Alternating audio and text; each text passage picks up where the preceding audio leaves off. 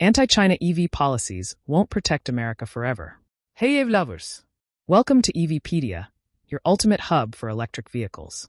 If you're as excited about EVs as we are, hit that subscribe button, give us a like, and drop a comment below.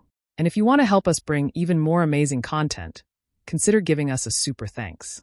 Or rather, America's auto industry, experts say. For now, tariffs buy time.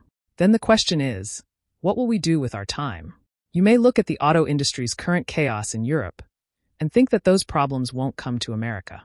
That this country is now taking aggressive steps to protect its auto market with 100% tariffs on Chinese-made EVs, or a software ban that will effectively prohibit those cars from being sold here entirely. From that, you may think that it's all problem solved. The US keeps new players from China out for good. But the truth is that these protectionist measures are temporary at best, and even the auto industry seems to get it. Or at least, the smart folks in the business do. That leads off this midweek edition of Critical Materials, our morning roundup of tech and industry news. Also on tap today, Hyundai's online sales program with Amazon seems to hit the skids, and another reminder that China's auto industry is strong, but not invincible. Let's dig in. 30% tariffs, NADA-CC measures mostly by America's automakers' time, but not safety. This week, the U.S. government instituted some of its toughest moves yet to keep Chinese cars from pouring into the U.S. market. Officially, the bans that will go into effect later this decade are predicated on national security, keeping high-tech, connected, camera-equipped cars from potentially spying or collecting sensitive data on citizens. While U.S. Department of Commerce officials say the measures aren't related to any other anti-China policy actions, like the earlier tariffs, it's easy to see what's really going on here. And that's a plan to at the very least help the U.S. automakers, and ones operating here, like Toyota and the rest, to buy time to build cars that can compete with China. That was the vibe on a panel yesterday at the Automotive News Congress in Detroit. This industry here in the United States should not think that this is going to be here forever, said John Botzella, CEO of the Alliance for Automotive Innovation, at the conference in Pontiac, Michigan, a suburb of Detroit. Then the question is, what will we do with our time? The moves are aimed at addressing national security concerns and boosting the competitiveness of the North American auto industry in the face of the threat of imported, inexpensive Chinese EVs flooding the market. They're unlikely to keep Chinese automakers out of the region for long, as companies such as BYD Mexico as a location to open an assembly plant, Auto Forecast Solutions CEO Joe McCabe said. But they do give companies in the region the ability to become more competitive by building back brand loyalty and addressing issues such as range anxiety and the high cost of new EVs, he said.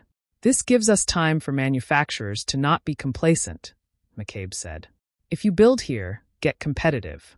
The North American auto industry cannot directly compete for long with the enormous subsidies Chinese automakers receive from China's government, but tariffs and federal incentives provide the region with an amazing buffer to create more products that can go toe-to-toe with them, said Kate Kolukiewicz, Senior Managing Director at McLarty Associates. They're all correct here. China has a big lead on two things, batteries and software. The first is because countries like the U.S. spent decades outsourcing to China, and China spent the same amount of time cornering the market on the entire battery supply chain. It's one huge reason why so many U.S. EVs are massive money losers. No ownership of those battery costs. The country is also a leader in car software, as its EV makers have fully committed to the software-defined vehicle strategy that Tesla pioneered. Couple those advantages with extremely cheap labor costs and often questionable labor practices, to put it diplomatically, and you get a recipe for cars that can outclass and undercut ours by a significant margin. But if these automakers are shut out of the U.S. for a few years, that in theory gives our car companies, and the country as a whole, time to build up the local supply chain, get better at making EVs and up their collective software game. Now the big question is, can they? 60%. Hyundai's Amazon sales program hits the skids?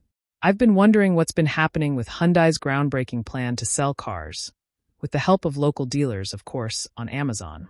That was announced at last year's Los Angeles Auto Show, and save for a small pilot program only for Amazon employees, it hasn't seen much of a wider rollout. Now we sort of know more, also thanks to an Automotive News Congress panel event. Auto dealers are frustrated at the lack of progress in Hyundai's plans to sell its full portfolio of vehicles on the Amazon shopping platform, said Mike Stanton, CEO of the National Automobile Dealers Association. Amazon announced this about a year ago, and they're still not out of pilot, Stanton said at a September 24th retail-focused panel discussion held at the Automotive News Congress in Pontiac, Michigan. One of the main topics was direct-to-consumer versus dealership distribution models. What I am hearing right now is that the dealers are frustrated, Stanton said. They're not there yet with the agreement. It appears to be another digital retailing tool at the moment, and probably not top tier. For example, when you look at our whole ecosystem of vendors that we work with, we need these partners to make sure that we can deliver on that experience, Stanton said. He said he believes Amazon understands the complexity of how the car selling process works, but the partnership pilot still has a lot more work to go. They still haven't set up a situation where the dealer can deal with multiple banks or work on trades, so I think more will come, Stanton said. We're working on learning more about this situation, but some of that makes sense. We anticipated some dealer resistance to the idea of online car shopping, since some of them could see the move as laying the groundwork to eliminate them from the sales process. That would take major legal overhauls, however, since the car dealer franchise system is cemented into new car sales laws in many states. Hyundai won't ever say this, but I get the sense the Amazon move happened over some frustration with the fact that it now makes world-class EVs, but has a U.S. dealer network with a bit of a reputation, let's just say. All the time, we hear from prospective Ioniq 5 and Ioniq 6 buyers who encounter nightmare scenarios at car buying time. It sounds like both sides have things to figure out if this program is to move past the pilot stage. 90%. China still isn't invincible. Don't think the Chinese auto industry is some unstoppable juggernaut. After decades of explosive growth, the country's economy is slowing down, and the huge field of car brands is starting to narrow. Here's Bloomberg on Chinese auto dealers feeling the sting. Car dealerships across China are facing losses of almost $20 billion as consumers hold off on making major purchases and vehicles pile up in sales lots. The country's car retailers are experiencing extremely intense liquidity and looking at losses of about 138 billion yuan, $19.6 billion, for the first 8 months of 2024 alone, the China Automobile Dealers Association said in a statement Monday. While sales of new energy vehicles in China are relatively strong, retail passenger car sales overall are more muted, expected to rise just 4% year-on-year in September, China's Passenger Car Association said last week. Government subsidies encouraging drivers to trade in older cars are largely responsible for the NEV sales surge, but dealerships are hurting due to the industry's continued price war. Instead, they're relying heavily on discounts to move metal, but inventory is still piling up. Sound familiar? 100%. How does the U.S. step up its car game? Let's say you're in charge of U.S. policy to help the auto industry, which, by the way, adds some $600 billion to our GDP and employs millions of people. Keep up with China. What do? No wrong ideas here. Let's brainstorm. That's it for today's episode of EVpedia. If you had fun, subscribe, like, and share your thoughts in the comments.